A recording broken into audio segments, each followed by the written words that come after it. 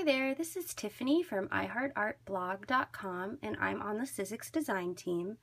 This is a new product that has just been introduced to the Sizzix product line. These are the Inksheets Transfer Films and I am absolutely in love with them. They are super easy to use. And so for this tutorial I'll be showing you how I used these white ones along with these new dies by Sharyn Sowell. They're beach themed and I think they're adorable. So this one is the Sizzix Children and Sandcastle Thinlits Die set. It's an 8-pack, so it comes with this one Thinlits die as well as all these other little shapes and icons. And then I'll be using this Sizzix Sandcastle Thinlits die, and it's just one big intricate Thinlits die.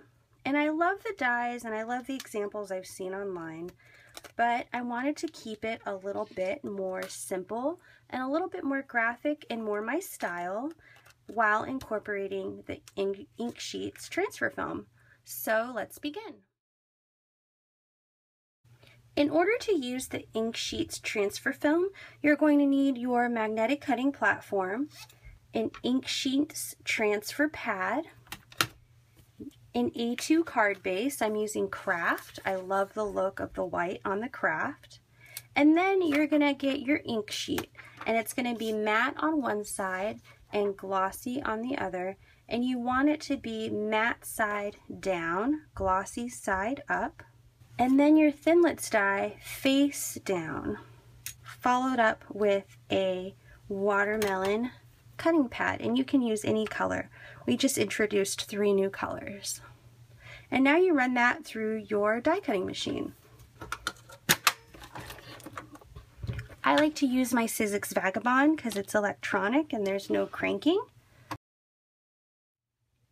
When you've run your sandwich through your die cutting machine, this is what it'll look like. To finish the card, I'll be adding a little sentiment banner using the Sizzix Thinlits die set. It's a 13-pack celebration words block, and I love these because you can use the negative, or you can actually use the letters that it cuts out, and they're all equally spaced. So if you decide to use the negative, you won't have to worry about aligning them. But for this one, I'm actually going to use the little letters themselves. And in order to cut these, you're going to use your magnetic platform, your mint cutting pad, or whatever color you have, your piece of pattern paper or cardstock, and then your letters or words face down. I'm also going to add these little shapes into the sandwich. This is from the Children and Sandcastle Thinlits die. And now I'm going to run that through my die cutting machine. When you're done die cutting, you can remove the words, these Thinlits words, and like I said, you can use this negative. So I'm going to save this for a different project. And I'm actually going to use the little letters that I cut out. So using this die brush and foam pad for the wafer thin dies, I'm going to remove these little letters. And this tool is so cool because before I was using washi tape or an old glue dot to remove it. This one is perfect. You just roll the die brush on top, and then you can see that the letters come out undamaged. I find that it helps to sort of hold one end of the Thinlits and use the brush to go over. Look at that, perfect letters every time. Nothing's broken or torn.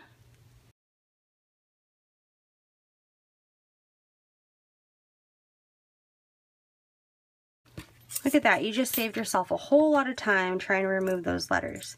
I even used to throw my die down to try and pop them out, and it only worked about half the time. So this is the die brush and foam pad for wafer thin dies. Highly recommend this little doohickey.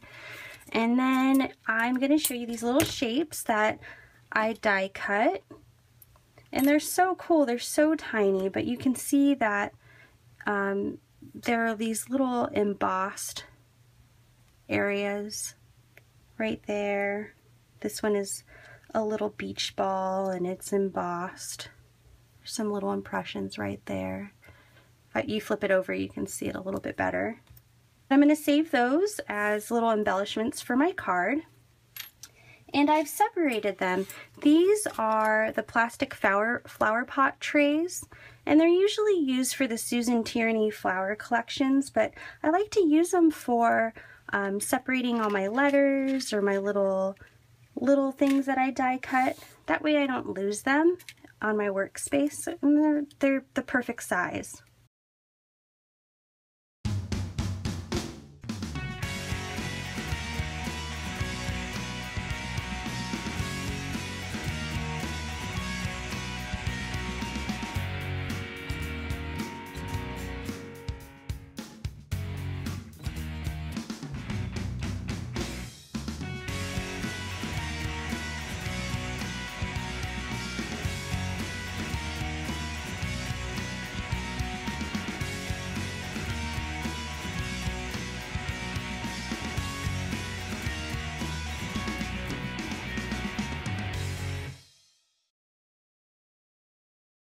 So here are the two cards I created using Sharyn Sowell's Thinlits Dies, the Sandcastle and the Children with Sandcastle, with the Inksheets Transfer Film in white.